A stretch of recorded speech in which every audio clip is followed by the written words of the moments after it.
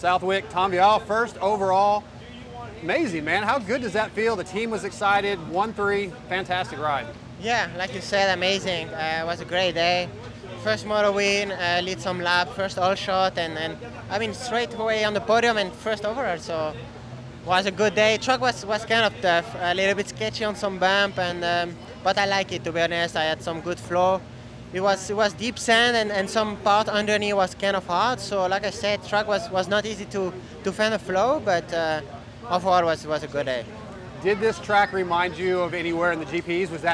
Were you more comfortable today than any of the others? Yeah, you know, like the way to ride in the sand was I knew a little bit, and for sure I remember some training and race in Europe. It's kind of way different than Lommel, for example.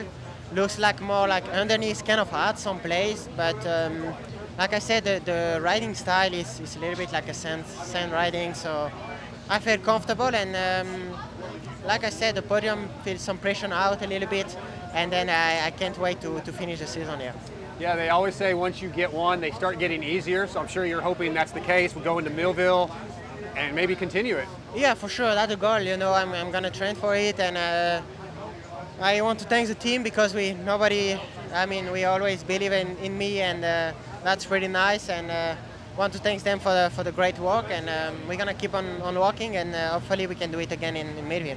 Did you have to make many changes throughout the day on the bike? Because from qualifying to Moto 1 to Moto 2, no, actually, very different. I stay from the practice till second moto with the same setting. Yeah. So what are you looking for the rest of the season? Do you have a goal to keep winning, obviously, but do you have an end goal of something you want to accomplish? For sure, as much win as possible. That's the goal from everyone, of course. But the only things I cannot say, I can't wait for one track because I don't know any track, you know, so that's the only things.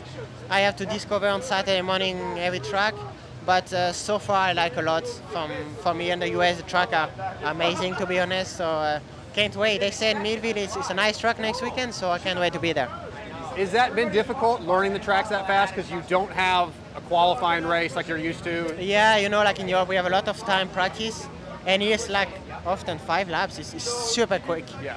And I'm a quick learner on the track, so I didn't, it was okay, but for sure if I can have more time on the track, I'm 99% sure I can be even a little bit better.